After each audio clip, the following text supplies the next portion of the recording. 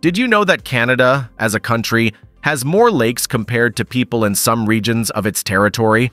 Surprising, right? As the largest country in the world, second only to Russia, and the country with the largest number of lakes in the world, Canada contains more than 2 million lakes of all sizes. When you compare 2 million to some provinces in Canada that have a total population of just about 540,000 people, you get my point. There is even a joke that some provinces have 3 times as many moose as they have people, indicating that some territories are sparsely populated. Meanwhile, some provinces have a population of over 10 million people. So why the huge difference in the number of people residing in these regions? The answer to that question can be obvious or subtle based on several factors, and that is not the purpose of today's video. Well, in today's video, we will be looking at all 10 provinces in Canada and ranking them from worst to best based on several factors like their economy, safety, cost of living, education, and quality of life. That is enough talking. Let us begin. Number 10. Prince Edward Island. Prince Edward Island is a small province situated along the eastern coastline of Canada. This province is famous for its charming rural atmosphere as well as beautiful beaches. It is the smallest province in terms of land area and people, yet its economy is dominated by agriculture and tourism.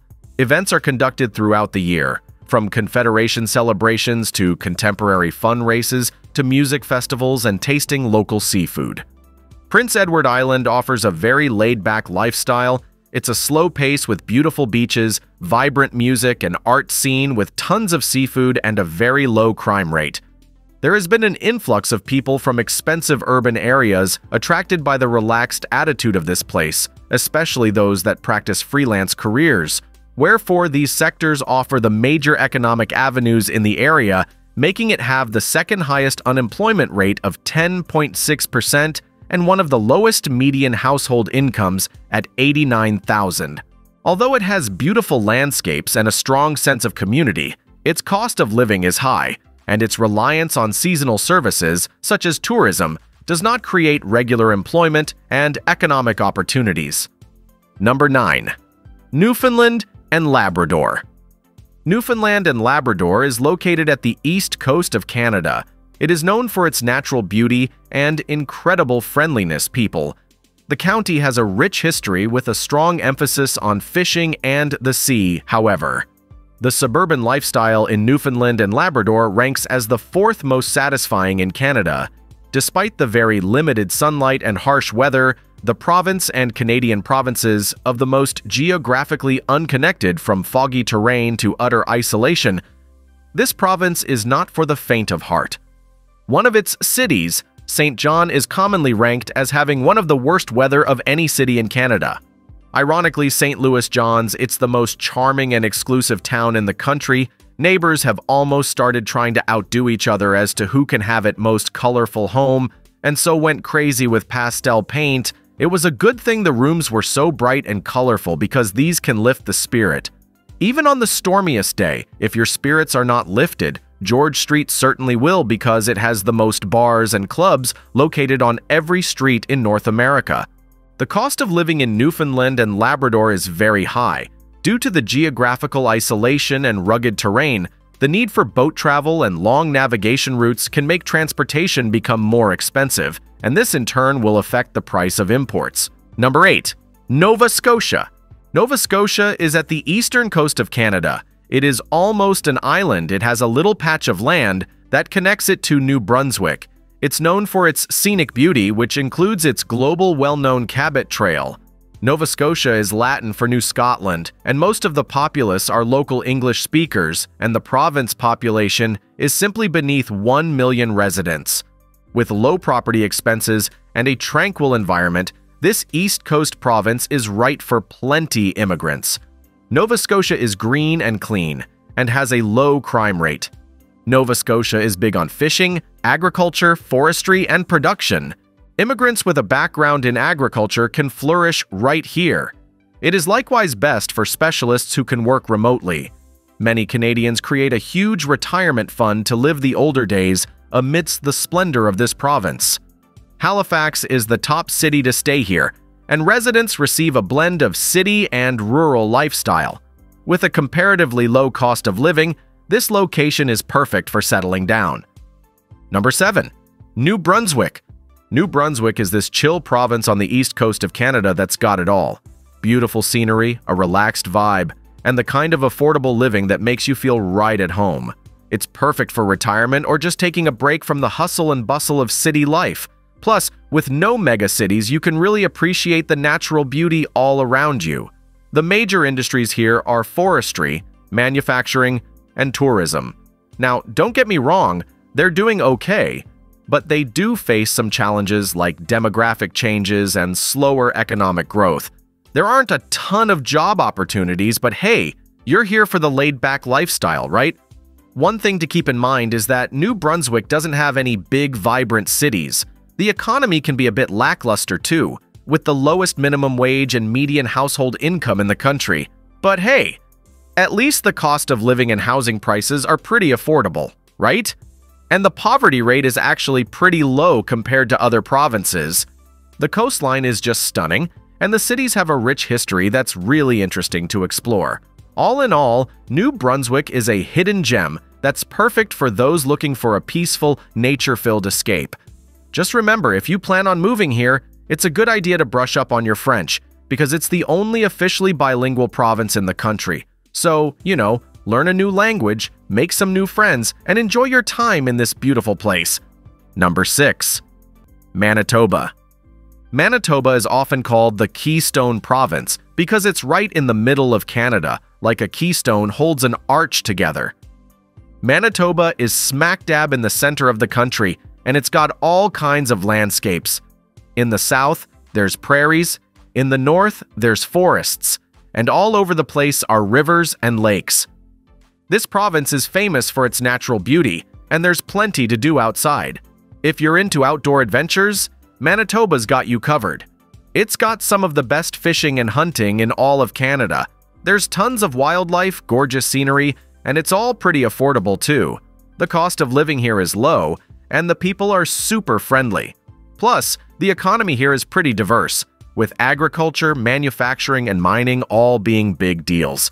The economy here is pretty diverse, with big sectors like agriculture, manufacturing, and mining. It's also home to the lowest unemployment rate in the whole country, only 5.7%.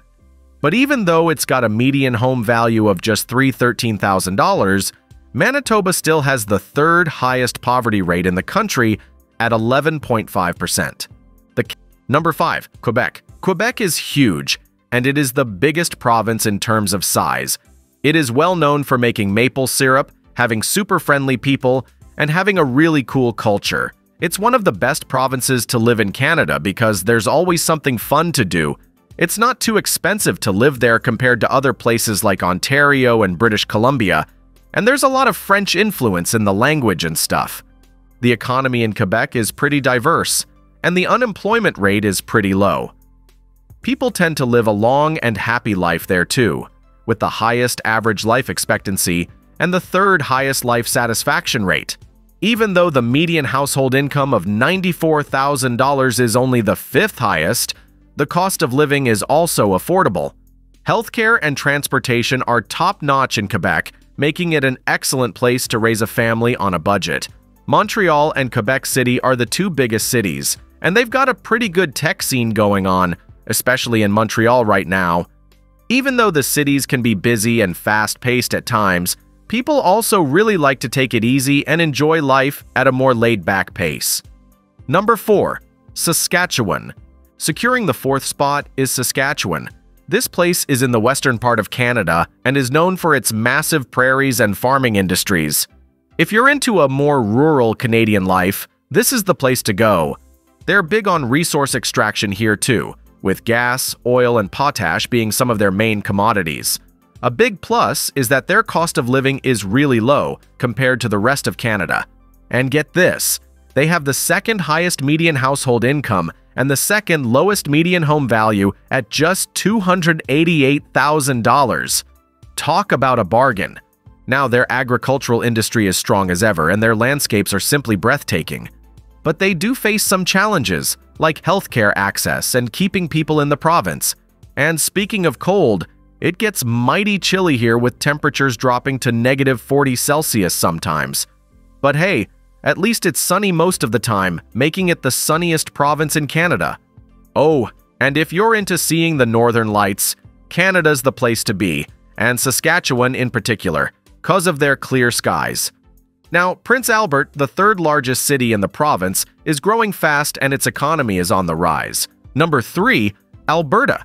Alberta has the second highest life satisfaction rate among all the provinces in Canada. It's located in the western part of the country and is known for its strong economy, mainly due to oil and gas, agriculture, and technology. Alberta has the best GDP per capita in the whole country thanks to all that oil and gas. Alberta has a high standard of living, abundant natural resources, and some amazing scenery. It's a must-visit place for anyone who loves being outdoors, from the towering peaks of the Rocky Mountains to the rolling prairies in the south. The economy is booming, and people here are pretty darn happy with their lives. Okay, so here's a confession. As someone who's been there, I have to admit that no trip to Alberta is complete without trying some of the local beef. Seriously, their beef is among the best in the world. You gotta try it. Number 2, British Columbia. British Columbia, which is right on the west coast of Canada and famous for its breathtaking natural beauty. It's got beautiful green landscapes, stunning beaches, and impressive mountains everywhere you look. The weather is mild, with manageable snowfall during winters, making it a great place to live.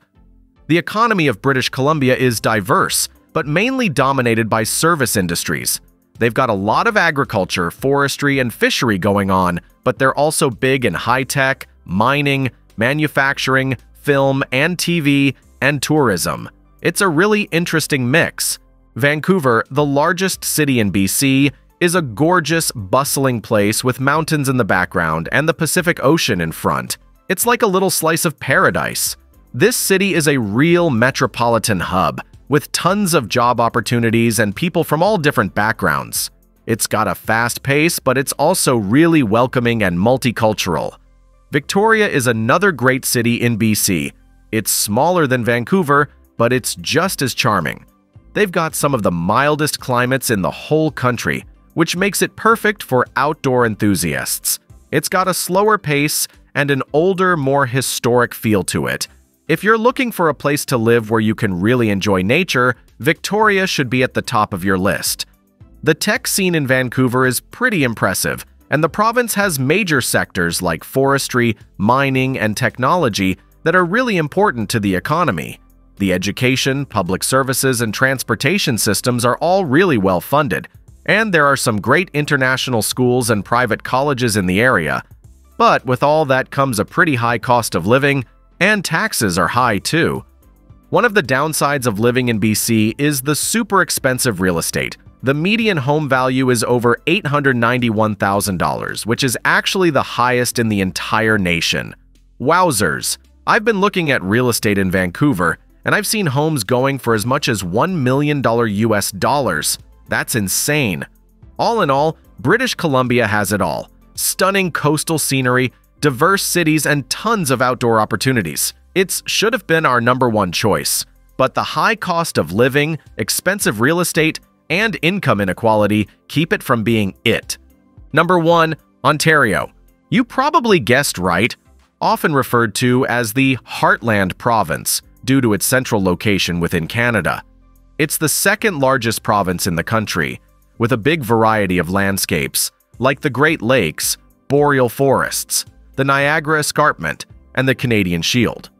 Ontario is home to some really cool cities like Toronto, Ottawa, and Hamilton, and also has some awesome natural wonders, like the shores of 4 Great Lakes, the Niagara Falls area, Algonquin Provincial Park, the historic Rideau Canal, and the charming towns in Prince Edward County. It's got about 14 million people, making it the most populous province in Canada.